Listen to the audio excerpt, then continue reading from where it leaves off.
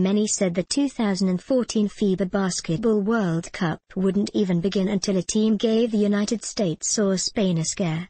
Well, apparently it's time to start paying attention. Taking advantage of some uncharacteristically sloppy Spanish shooting and a surprisingly stellar evening on the boards, France pulled the biggest upset in recent international basketball history, holding on late for a 65-52 victory over Spain in their quarterfinals matchup. Boris Diaw scored 15 points and Thomas Tell added 13, but the real story was how the French defense made Spain look out of sorts. The home country shot just 32.3% from the floor, including a dreadful 2 of 22 from beyond the three-point arc. If we don't elevate our defensive level, there's no game, France coach Vincent Collet said, per FIBA. They're too talented. When you play against a team better than you, your first goal is to slow them down.